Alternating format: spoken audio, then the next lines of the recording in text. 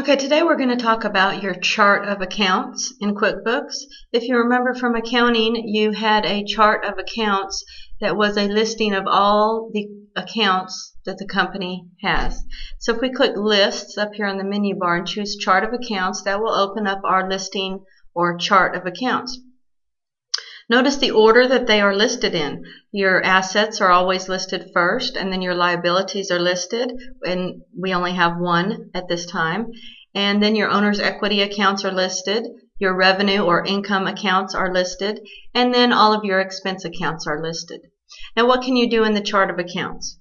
Well, from here we can edit accounts, create new accounts, and delete accounts. We're also going to learn how to create sub-accounts and how to enter beginning balances in our accounts. So we are starting from scratch. This is a brand new business, and we need to set up our chart of accounts. So for example, up here I'm missing an account that I need, and that is my checking account. So I need to go ahead and click on Account, New. And this is going to be a bank account, obviously. So we're going to click Continue, and we will name it Citibank Checking, because that is going to be our checking account for our business. Okay, so now we need to enter an opening balance for our checking account. Obviously, we are going to start off with some money in our business, so I'm going to start us off with $10,000. And that's as of, we'll say, the beginning of the month, and click OK. And then we hit Save and Close. And now we can see our chart of accounts has changed. We have a new account, Citibank Checking, with a balance of $10,000. Notice that our owner's equity, opening balance equity, actually has $10,000 in it also, because we do our assets have to equal our owner's equity.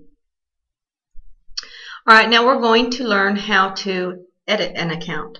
Let's say that I need to change the furniture and equipment account name. So I'm going to click on that account, hit the account button, edit account, and we want to name this Computers. And we're going to hit Save and Close there.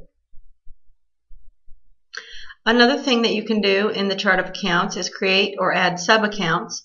Now, let's look at the accumulated depreciation account. A reason to have a sub-account is because a sub-account is something that goes with its other account. So we are going to choose the accumulated depreciation account, and we are going to make it a sub-account of its fixed asset, which is the computers account. So I'm going to click Edit Account, and I'm going to put a check mark in the check box where it says sub-account of, and then we choose what it is a sub-account of. It is a sub-account of its fixed asset, computers. And now notice that it is indented a little bit from the computers account. Okay, sometimes you may need to delete an account. Let's say that we do not use the meals and entertainment expense account, and we never will, so we are going to delete that account. And it says, are you sure you want to delete it? I'm going to click OK, and that is deleted. One last thing that you can do is you can double click on an account. If I double click on the miscellaneous admin expense account, it opens up a quick report, and it would contain all of the transactions for that account, but we have none at this time.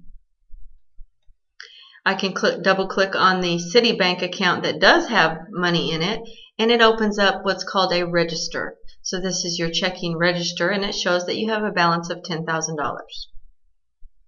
Okay, I'm going to close the chart of accounts.